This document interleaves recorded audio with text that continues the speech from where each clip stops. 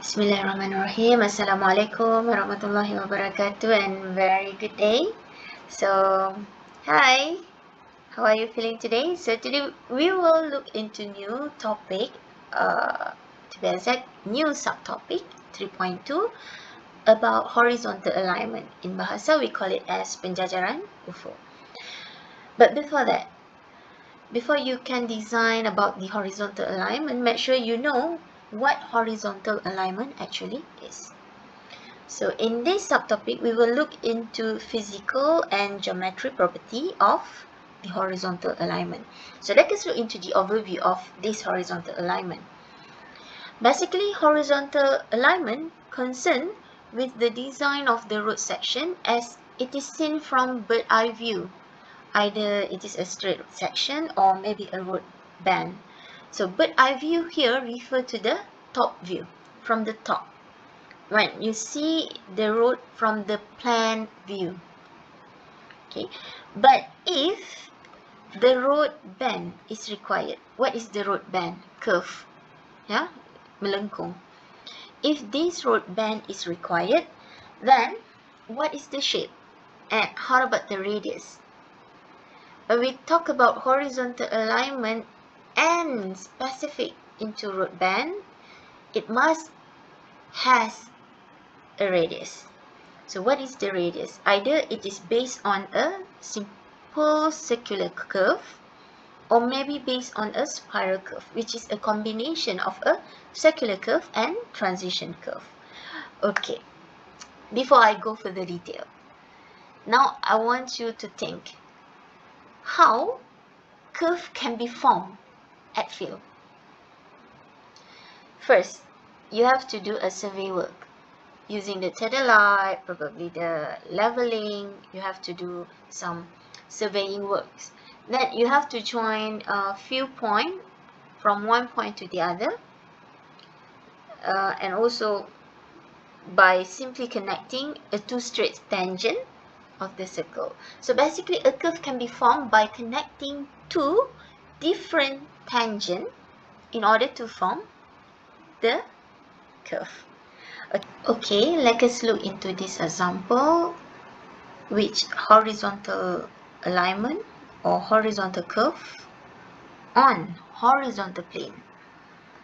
And this is normally we can see at highway, expressway, where if you want to change direction, if you want to enter or exit of the highway, you will go through all this road alignment, which this is sometimes we call as spiral curve, which it consists of transition curve and also simple circular curve.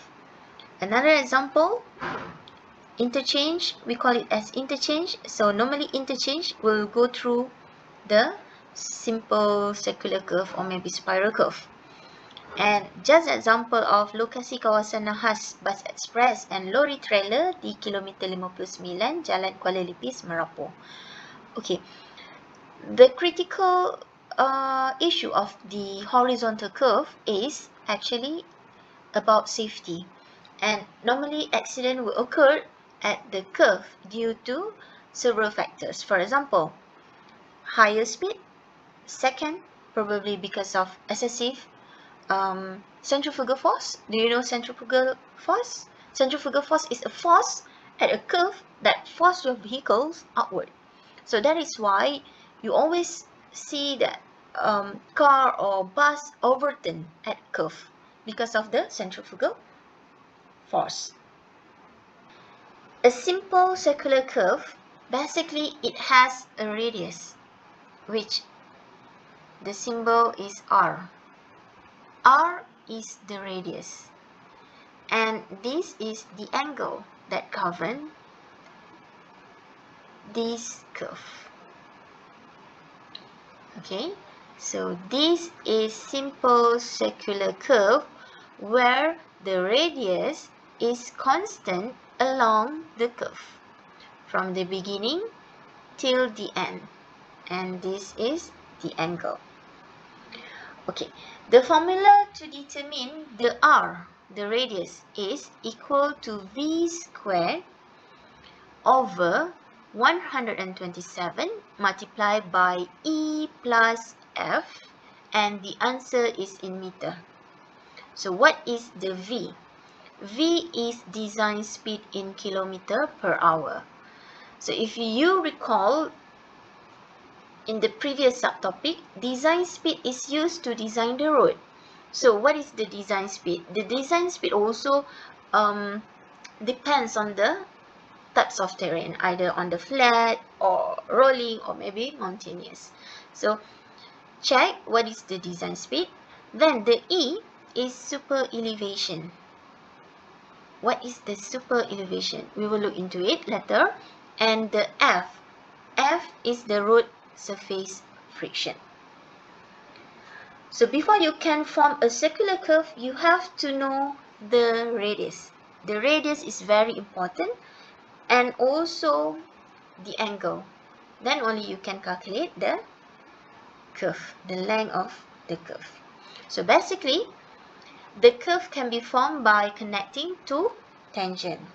Let us compare between two circles, small circle and big circle. As you know, curve can be formed by connecting two different tangents. Let's say for this small circle, the tangent is here and here. So this is tangent. Same goes to the big circle here. So the tangent is here and, for example, here. So this is the tangent. And this point, the intersection of the tangent, is point of intersection. Yeah, so this is point of intersection. So where is the beginning of the curve? The beginning of the curve is, for example, for the small one is here until here. So the length of the curve is very small. But for the big one, the beginning of the curve is here and end of the curve is here, and this is the length of the curve, slightly larger or slightly longer than the small circle. And for this simple circular curve, which the radius is constant along the curve, let's say this is a central point. From here to here, from the center to the point of the curve, PC, this is the R. The R for the simple circular curve is constant along the length of the curve. Same goes to the small one. This is the center, so this is the R. Right. If you compare the R between the small circle and the large circle, the R for the small circle is less or shorter than the R for the large circle. Same goes if we want to look into the angle. This is the angle. Okay, the angle, you may use theta to indicate the angle, or maybe you can use delta or maybe alpha. It depends. But you have to understand the central angle that governs the curve is central angle. Okay, the internal angle, sorry. So the internal angle is equal to the external angle. So this is the external angle. Okay, so let's say I want to connect between this tangent and another one is this tangent. Yes, this is also we call as length of the curve. If, let's say, the R is constant, so that is simple circular curve. Okay, from here till here, from the beginning of the curve till the end of the curve, that is what we call as length of the simple circular curve.